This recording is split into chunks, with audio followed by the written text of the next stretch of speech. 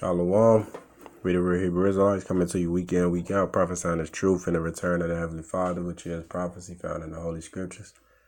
Before I begin this lesson, I want to give all praises, glory, and honor to Yahweh, Bahasham, Yahweh Shai, which is the Heavenly Father name, and the Son name, and the pure language, the pure tongue, according to Zephaniah 3:9. That holy tongue. Yahweh is the Heavenly Father name, Yahweh Shai is the Son name. Bahasham means in the name. I want to give double honors to the elders and apostles of Great Millstone, the holy apostles, the holy prophets, the holy men of the Lord, back to them in the reincarnation with the Holy Spirit, the Bahar Racha Kodash, that is the Holy Spirit in the Hebrew tongue. Bahar and the Racha, Spirit, Kodash, Holy. Because through the Holy Spirit, we're able to understand these prophecies. We're able to understand these parables and mysteries of the Scriptures.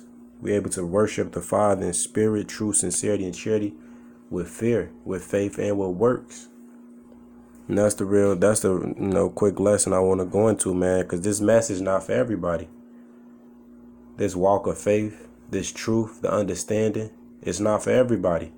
Here it is, it's not even for all, it's not for all nations. Salvation is not for all nations.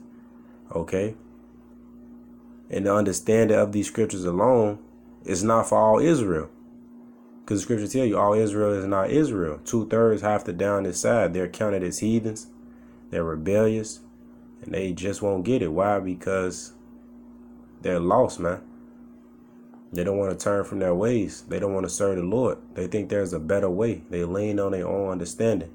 And that's the theme of the lesson I want to go into through the spirit and power of Yahweh Bashem Shai through the Holy Spirit.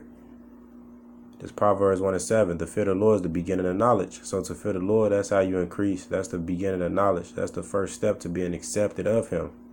Okay, and the scriptures tell you that. Fear driveth away sin.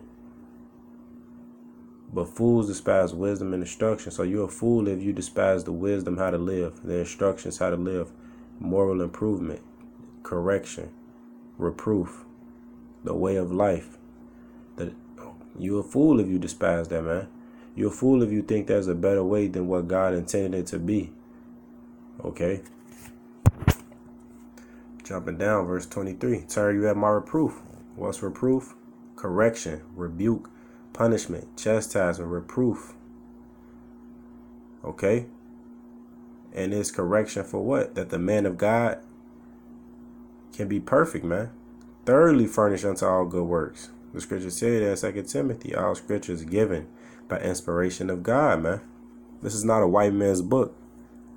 This is the Lord, the Creator Himself, looked down upon His creation. Okay? And He gave them a way of life to live. He set Israel above all nations, man. And we supposed to govern ourselves and behave ourselves according to the scriptures, man. And rule the world, the earth, in that way that the Lord intended it to be. But it's not like that. Why? Because, again, the wicked think there's another way. There's a better way. And we see their way don't work. All nations had a chance to rule. Look what happened. Their way don't work. The way of the Heavenly Father worked. But again, everybody don't know and understand this, because this is not for everybody to know, man. The mysteries, the parables, it's not for everybody to know. It says, behold, I will pour my spirit unto you. I will make known my words unto you. So the Lord is going to make His words known unto what? The holy men, the elect back in the reincarnation, man. Just as He did in the times of old. This is Matthew 13:13. Therefore speak I to them in parables. So the Lord speaks to everybody else in parables, and they can't understand that. And you know what a parable is. Okay? It's really, to sum it up, it's like comparison, man. It's metaphorically speaking, symbolically speaking, man. It says, because they seeing, see not, and hearing, they hear not, neither do they understand. So the Lord's talking about His people, man. And He goes to quote Isaiah 6:9. And in them is fulfilled the prophecy of Isaiah, which saith, by hearing ye shall hear, and shall not understand. And seeing ye shall see, and shall not perceive. For this people's heart is waxed gross, talking about their mind. The Hebrew word for heart is your lab, which is your mind. You must go back into the what the scriptures were written in, and it was written in Hebrew. So you go back into the etymology of words, the origin of words, and that is the proper understanding of the heart. It said is a wax gross, and their ears are dull of hearing, and their eyes they have closed, lest at any time they should see with their eyes and hear with their ears and shall understand with their heart and shall be converted, and I shall heal them. So some going to be converted, which means to come back, to return and worship the true power and live in his ways as he intended it and not the ways of the wicked. And they're going to be healed from their sins. They're going to be forgiven of their sins. But 2/3, they're not going to understand. They're not going to come back into the fold.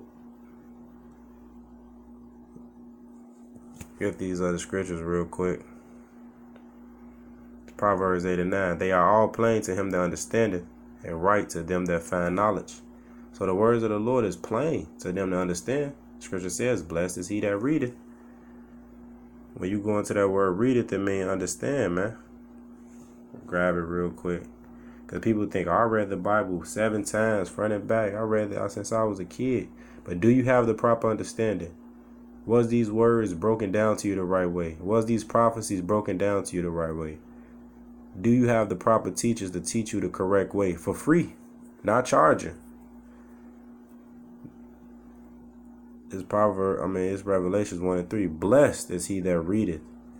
And the Greek word for the readeth, it goes to, it means to understand, to recognize, man. So you're blessed if you understand these things as you read. And they that hear the words of this prophecy. What's prophecy? Things that happen, things that are stated before they happen, man. Like the Lord prophesied we was going to go into slavery, and it happened. Okay?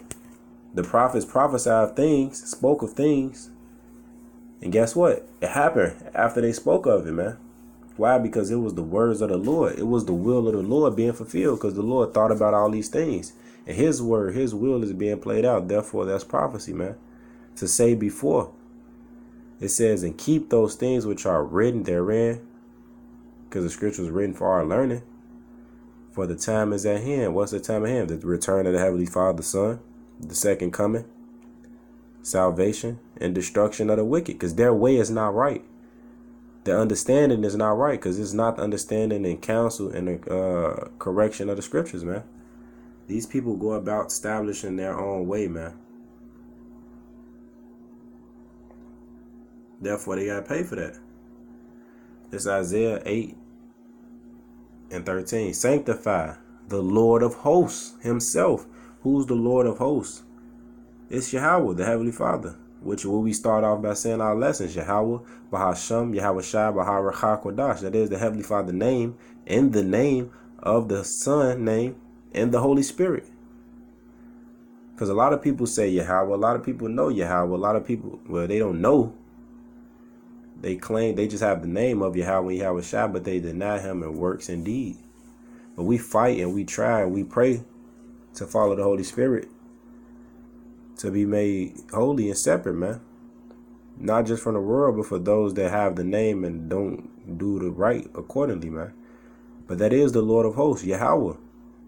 Again, Zephaniah 3:9, that pure language, that Lashwan Kodash, that holy tongue, that separate tongue. That's how you pronounce the proper characters, man, of the Heavenly Father, whether it be in the Assyrian script, or in the Paleo, the ancient script, which our Lord and Savior spoke. When you read Acts 26, he spoke Hebrew. And it is Yahweh. It ain't Jehovah. It ain't Jehovah. It ain't Yahweh, because ain't no E's, no O's, no U's, no J's, no V's in the pure language, man. And that's what the name he gave Moses, and his name is a memorial forever into all generations, man. And he's gonna glorify his name and the name of his Son, man, again here on earth, as he did in the time of Exodus, man. When you read about him destroying Pharaoh and his army, man, delivering us out of Egypt, because we're gonna be delivered again, man. And these people are gonna know So right now, what we must do, sanctify Yahweh of hosts himself and let him be your fear and let him be your dread. We read Proverbs 1:7. The fear of the Lord is the beginning of knowledge. You have to fear him to be accepted of him, man, because it takes fear not to commit adultery willingly. It takes fear not to eat pork willingly. It takes fear not to get liners and line your beard up willingly. It takes fear not to get tattoos and eat abominable foods. It takes fear not to worship idols, man, and do wickedness, abominations. Okay? And it takes faith to know, hey, we have the proper name. We have the right way to walk in, man. And he shall be for a sanctuary to the elect, but for a stone of stumbling and a rock of offense to both the houses of Israel, for a gin and for a snare to the inhabitants of Jerusalem. And that's talking about 2/3. Why? Because they're not going to understand. They don't have the proper understanding. We just read the precepts. Through the precepts, we get understanding, man. That's why the Lord speaks to them in parables. That's why their hearts is fat and ears are dull, and they don't have the understanding. Their eyes are darkened, man. It says, many among them shall stumble and fall and be broken and be snared and be taken. They're not going to get it, man. Some in this truth, in this walk of faith, in this word or this Bible, is going to make them stumble and fall away. It's going to make them be broken and snared and be taken. Because that's prophecy. It must happen. It says, bind up the testimony, seal the law among my disciples. And that's the point. The testimony is sealed among his disciples, man. His disciples are back. His men are back declaring the testimony, declaring the law, statutes, and commandments, showing you the way, rehearsing the righteous acts. It's Isaiah 20, to the law and to the testimony. If they speak not according to this word, it is because there is no light in them. So they're not speaking according to this word, ain't no light in them. They don't have the truth. They're not walking in the ways of the Lord. It's Isaiah 28:10. For precept must be upon precept, precept upon precept, line upon line. Line upon line, here a little and there a little. That's how you teach. That's how you get people to understand. That's how you cause understanding to be given. That's sound doctrine.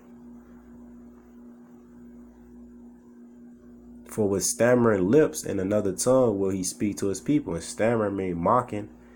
And another tongue is what we speaking today. English, Spanish, and whatever else language our people out there speaking, man. Because you got Israelites scattered amongst all nations, speaking their languages, looking like them, worshiping their gods, taking after their customs.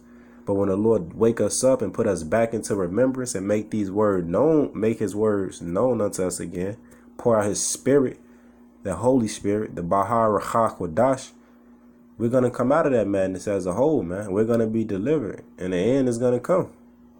That's why this message is not for everybody, man. It says, to whom he said, this is the rest wherewith ye may cause the weary to rest, and this is the refreshing. Yet they would not hear. That's the 2/3. They won't hear. But the word of the Lord was to them precept upon precept, line upon line, line upon line, here a little and there a little, that they might go and fall backward and be broken and snared and taken. So the truth is clear. It's plain to them to understand, but these people can't get it. No matter how many precepts you bring out. Why? Because it's not given unto them to know. Yahweh Shai said it in Matthew 13:13. It ain't given unto all Israel, man. Scripture tell you he came unto his own received him not. I'm going to grab that real quick. They gave him up. They said they ain't got no ruler but Caesar. They wanted a murderer to be released instead of the Heavenly Father's Son, man. Them Pharisees and Sadducees, the wicked sect of them, they knew the prophecies and they knew the Son, but they was worrying about a position and status in society that they didn't want to get it up, that they wanted to put our Lord and Savior to death. They didn't want correction and reproof. They was cut to the heart wickedly. They want to put him to death. Right along with the prophets, man. And it's John 1:11. This goes into the word being made flesh, and the word is Yahweh Shai. It says, He was in the world, and the world was made by him, and the world knew him not. That's talking about the world of Israel, man. Okay? Because when you go into that, it goes into it, man. Cosmos is an orderly arrangement, man. An aggregate of things. Who is that? The elect. The world of Israel, man. Okay, but in the world of Israel, 2/3 ain't gonna get it. It says he came unto his own, and his own received him not. But as many as received him, to them gave he power to become the sons of God. So we are the sons of God. That's why we're called Yasharallah. Israel is just a term and a name that you can understand in English. But we are Yasharallah, man. We are the Prince of Power, man. Even to them that believe on his name. And his name is Yahweh Bahasham Yahweh Shai, man. And I'm going to end it with this. This is 2 Corinthians 4:3. But if our gospel be hid, it is hid to them that are lost, in whom the God of this world have blinded the minds of them which believe not. So the God of this world, the wicked, Job 9:24 tell you the earth is given into the hands of the wicked. He covered the face of the judges. If not, where, who is he? This is scriptural. Who is the wicked? Malachi 1 tells you who's the wicked. Esau Edom, the border of wickedness. Who's Esau Edom? Jacob, evil twin brother that came out first, red all over. Who's red? Who's wicked? Who's known for wickedness and murder? The so-called Caucasians today that rule the world. That want to be every other nation but who they is, man. A fugitive and a vagabond who sold his birthright for a morsel of meat. Okay? Who still spirit bear witness he is Esau Edom that love his meat with blood still in it, man. That crafty hunter, man. Man of the field. Look at Bear Grylls, for example. Look at the so-called elites, man. How they eat their steak. How they conduct themselves. The biggest pedophiles. The biggest murderers. The biggest liars, man. It says, in whom the God of this world, Esau Edom, have blinded the minds of them which believe not, lest the light of the glorious gospel of Hamashiach, and the Hamashiach is the Hebrew word for the Messiah, because Christ is an idol. Jesus Christ is an idol. Yahweh is an idol. Jehovah is an idol. Yahuwah is an idol, man. Yeshua is an idol. Yeshua is an idol. And I'm only stating these things for edification's sake. These are idols, man. It says, who is the image of God should shine unto them. So that their minds are blinded, man. They don't want to receive his light. They don't want to walk in the way. Yahweh Shai came, told them I'm the way to walk in. Okay, he was set. Okay. For repentance unto all Israel. But guess what? Only the elect accepted it. 2/3 rejected it. Therefore, they're going to be rejected and die death by pain. That's doctrine. That's scriptural. That's in him, man. The scriptures tell you that. Because I have called and ye refused. I have stretched out my hand and no man regarded. But ye have set at naught all my counsel and with none of my reproof.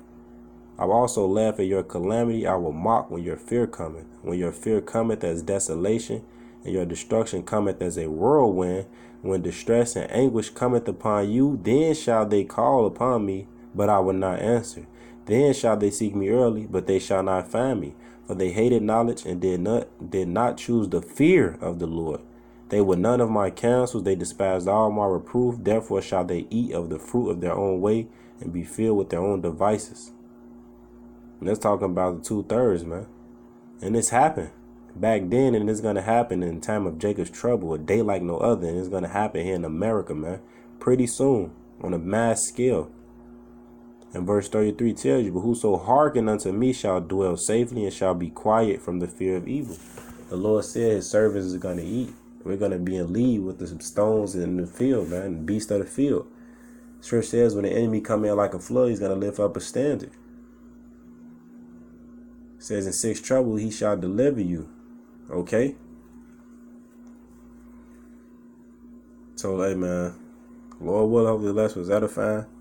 It ain't given to everybody to know this, but if we endure and fight and pray for the understanding, The Lord's going to give the understanding. If we continue to have faith and works, man, according to our lot, according to our ability, the Lord is going to reward us and keep us keep us safe in a time of evil that's going to come upon this place, man.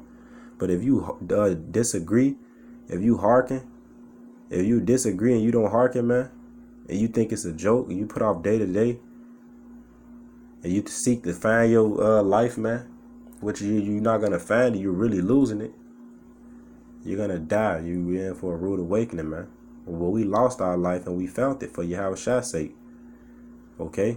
You have to carry your cross, bear your burden, and convert and come back, man. That's the message.